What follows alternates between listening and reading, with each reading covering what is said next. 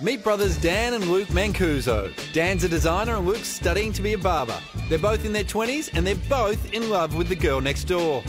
Thanks, YiaYia. Most days, the very shy Nina cooks a meal and serves it up over the fence. Friday's a soup day, so it's either bean or lentil soup.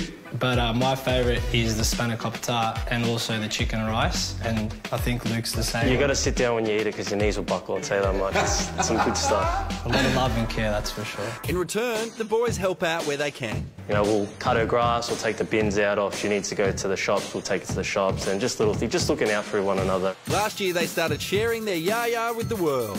And at last count, they'd hit 62,000 followers on Insta. I hope you like it. We always love this.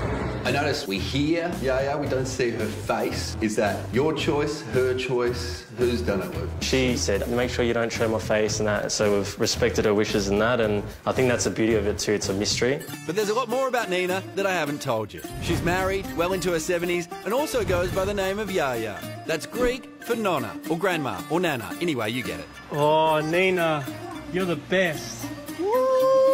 Am I saying it wrong? Is it YiaYia? We know we're pronouncing it wrong, but I think it's pronounced YiaYia or YiaYi, or I can't actually say it, but yeah. So to all the Greeks out there losing their minds, screaming at the TV, get over it.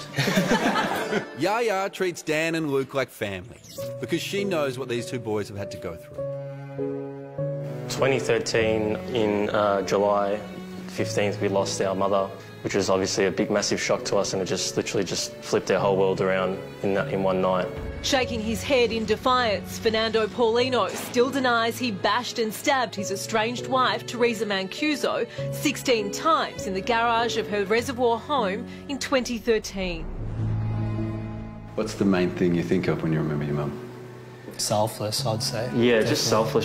She literally just would do anything for her friends and her family. It was just number one. You know, I often think of little memories like she'd wake me up in the morning and I'd walk into the kitchen, you know, it'd be cold winter morning, and she's already got your socks, you know, in front of the heater, so you can pop your socks on so they're nice and warm. Just little things that like mothers do, and she just do anything for you.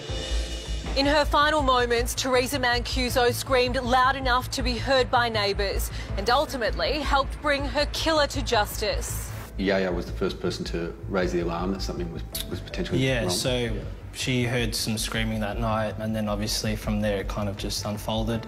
What's going through your stomach and your mind when you rock up and you see police cars? Well, it was all like a dream kind of thing. It's just like you weren't physically there. Like your mind's there, but you're just daydreaming, because obviously that day we kind of lost two parents in a sense. So for me personally, I just think that for what his actions were, it's just a coward kind of thing. So I kind of just prefer to forget about him in a sense, because for me that's probably the worst thing you could possibly do to not just a girl but to a family. So yeah.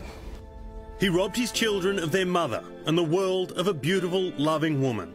Fernando Paulino will rot in jail until he's just shy of 80 years old. It's a new day and the sun's shining today for Mum. The house where Teresa was murdered lay empty for years. But to honour their mum, the boys decided to move in. We feel comfortable here, minus obviously that what happened with Mum, but we understood that, you know, we can create new memories here. Mum always wanted us to live with her once our parents separated, so we could at least grant her that wish of, you know, staying in the home, and, you know, we can be that little bit closer to Mum. So. Should be like wrapped that we've done all this, like, because we renovated it I think she wanted to renovate the house when my nonna was living here, and, you know, get rid of, you know, the old Spice Temple carpet and the glow-in-the-dark rosary beads in the corridor and stuff like that. And now they can even enter the main living room. Unheard of. Couldn't go in there. If we went in there, you know, my nonna would yell at us, you can't go in there, it's the room that no one goes in. Did the good room used to have plastic on the couch? Yeah, plastic on the couches, plastic on the table, so it's plastic up, that's for sure. Yeah. Like any log house, really. I don't get it either. It's a mystery.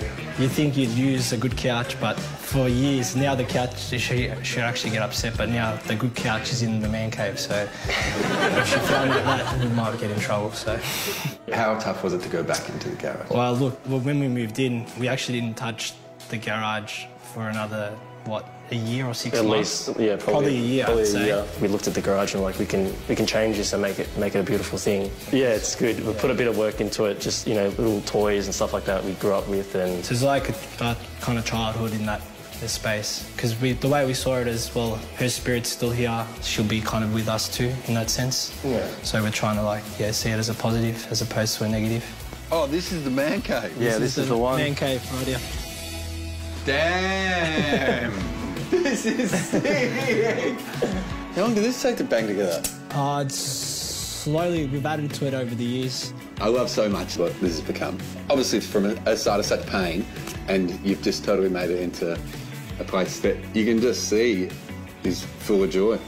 By sharing their story, they're hoping we can all help turn the tide on domestic violence. We just assumed that it was normal growing up because we were so young. But as we went on, we grew up, we realised it wasn't normal. I think just being responsible for your actions as a man, understanding that,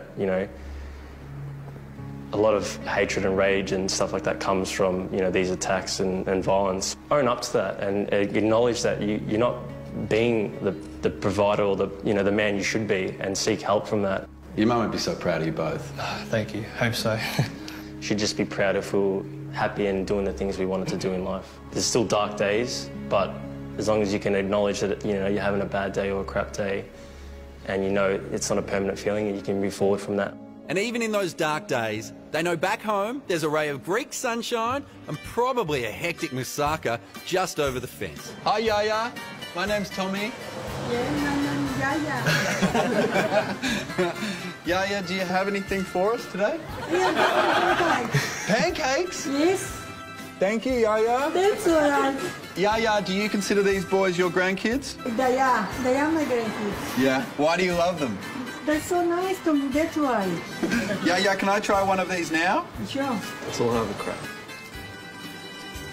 Oh, they're delicious. Thank you, YiaYia. Why do you love YiaYia so much? It's just, she's kind of taken us under her wing to be like her own kids now. And it's like we've got a second nonna, or YiaYia in terms. So for us, just having that extra support, and it's right next door. I don't want to brag, boys, but I also have a pretty great relationship with my neighbours. Never a plate over the fence, but they once did a shovel full of dog shit and threw it over into my backyard. We've all got stuff going on. Yeah. Yeah. That's all right. It's kind of... Everyone has their own ways. Very similar.